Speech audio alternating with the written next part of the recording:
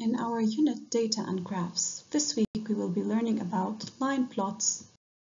Our objectives for this week are: learn the concept line plots, create a table to present data in a line plot, identify the parts of the table, collect data and present it in a line plot, and analyze the data in the table or graph.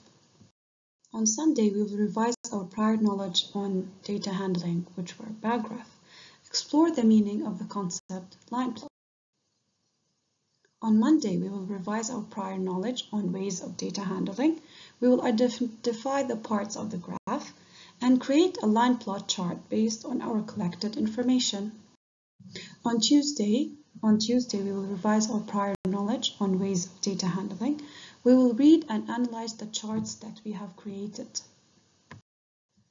On Wednesday, we will revise our prior knowledge on ways of data handling. We will compare between the different ways of data handling and representing.